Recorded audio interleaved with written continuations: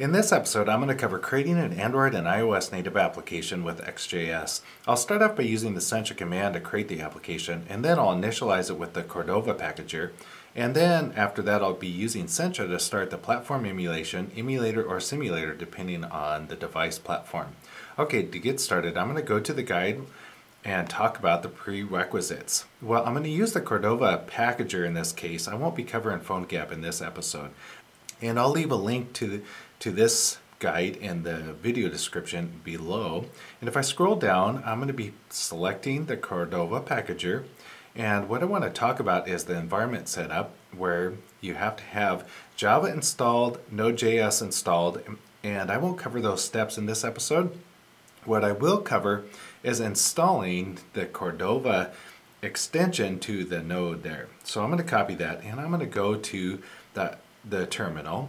And in your case, it may be different. It might be the command prompt with Windows. So what I want to do is paste this command in, and then I'm going to run it.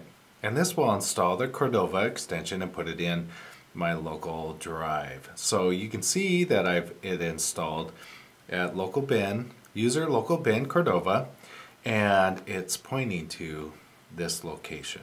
Okay, so now that I have Cordova installed, I want to go back to the guide, and I'm going to scroll down to the next step. And what I want to look at is the config XML after the application has been created, and I'll show you what that is all about. So I'm going to scroll down and looking at developing the Cordova app, and what I want to do is generate the application. Okay, so now that I'm ready to go, I want to generate the application. Well, I have it already dialed up in the terminal, and what I want to do is create a Sencha application by putting down Sencha, and then I want to specify the SDK, and in this version it's 653.57, but keep your eyes peeled because it constantly increases, so check the support portal for updates on that. And then what you want to do is generate the application, and then I'm going to specify modern in this application generation, and I'm going to create my application name as Mountain App, and then I want to put it in the Mountain App path. Okay, so I'm going to hit enter or return, and it will generate the application. So now that the application is generated, I want to check that out in my file manager. So I'm going to go to the file manager and click on where I generated it, and here it is, Mountain App. And the two things in here that I'm going to be talking about in the tutorial is one is the app JSON, and the other one was, do I have the Cordova configured yet? Well, I don't, so I want to do that next, so I'll do the initialization for Cordova, and I'll be looking for a Cordova directory next. Okay, so the next step is to initialize it, and what is that command? Well, if I go back to the guide and I scroll down, it is going to be Sencha Cordova in it, and then my package name, and this is my unique identifier for the Android system, and this is the unique identifier for iOS and Android. And I'm not going to cover this in great detail, but I will show you how this translates into the config.xml in a second here. So I'm going to copy the first part of this command, and I'm going to paste it into my terminal, and I'm going to go paste, and it'll be Sencha Cordova in it, and then com.goccat.mountain app. I'm going to make mine all lowercase, so I gotta finish that there, and then I'm going to go Mountain App.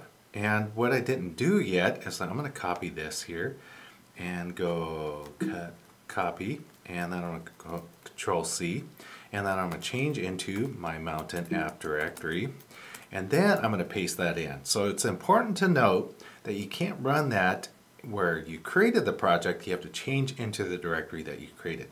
So then I have Mountain App and Mountain App. Okay, so I'm going to hit enter, and this will initialize the application to be a Cordova application. Okay, so what it's telling me, it's added the native build to the app.json, and the application has been initialized for native packaging. So what does that mean? So let me show you. I'm going to go to the app.json and look at that. So the app.json, it inserted this builds configuration right at the top. So this, if you've created another configuration, may show up at the bottom. But in this case, since I initialized it after I created it, it showed up here. And I'm going to come back to this in a minute. Let me go back and look at the Cordova directory. And in the Cordova directory, I wanted to show the config.xml. So I'm going to open up config.xml. And in the config.xml, I just wanted to show that the ID shows up here, com.kotcat.mountain, which is my domain name I use for YouTube videos, and my simple identifier for this application. Okay, so then there's some other pieces in here that make up the application deployment and permissions for either Android or iOS, and Cordova does that translation for depending on the platform that it gets deployed on. Okay, so I won't cover all these pieces today, but I just wanted to bring this up as an important piece to the construction of a native application with Cordova. Okay, so I'm going to go back and I'm going to look at app.json. The first thing I want to point out is I created a native build, and this native build doesn't have any platforms defined. So what I want to do is I'm going to name this is called the build name according to the guide instructions. And if I look, I'm going to scroll down. Here is the build name. So that's what it's referring to, Sencha app build. And what I want to do is create one for iOS and Android. So I'm going to create one for iOS, and then I'll enable a platform. Instead of having both here, I'm going to create one for iOS. And then what I want to do is create one for Android. So I'm going to add another object here and create one for Android. So Android. And so this is a JSON annotation with the key here, and then the value or the mapped value here is going to be the packager construction definition. Okay, so then this one's got to be Android, so Android. Okay, so just to check, I have native iOS, and I have to have a comma here. I don't want a trailing comma, and then I want native Android, and the same construction. Everything is going to be the same here except for the Android name. Okay, I'm going to save this.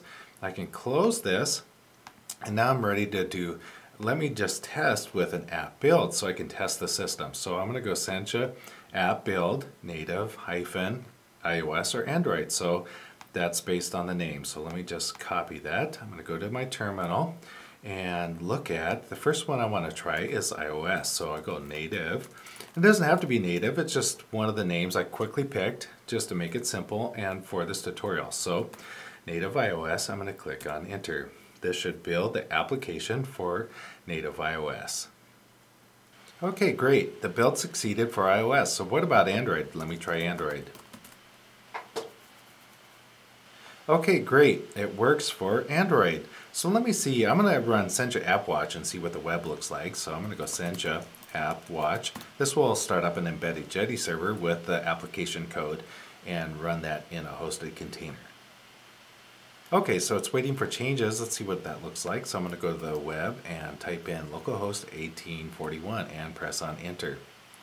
Okay, great. That's what the app looks like in a web hosted container. So what does that look like with the native iOS installation or native Android? So let me package that up. How would I do that? So I'm going to go back to the terminal, and I'm going to go Control-C to end this process for hosting Jetty, and then I'm going to run it in a native emulation mode. So how do I do that? So I'm going to go Sencha app.